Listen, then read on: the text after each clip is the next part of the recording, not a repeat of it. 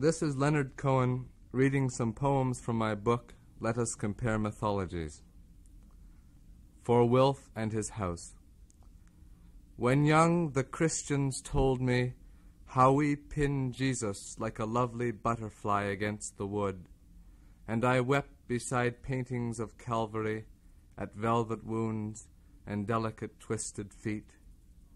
But he could not hang softly long, your fighters so proud with bugles, bending flowers with their silver stain.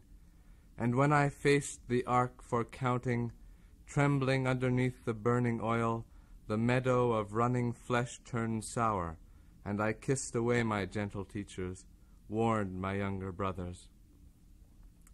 Among the young and turning great of the large nations, innocent of the spiked wish and the bright crusade, there I could sing my heathen tears between the somersaults and chestnut battles, love the distant saint who fed his arm to flies, mourn the crushed ant, and despise the reason of the heel.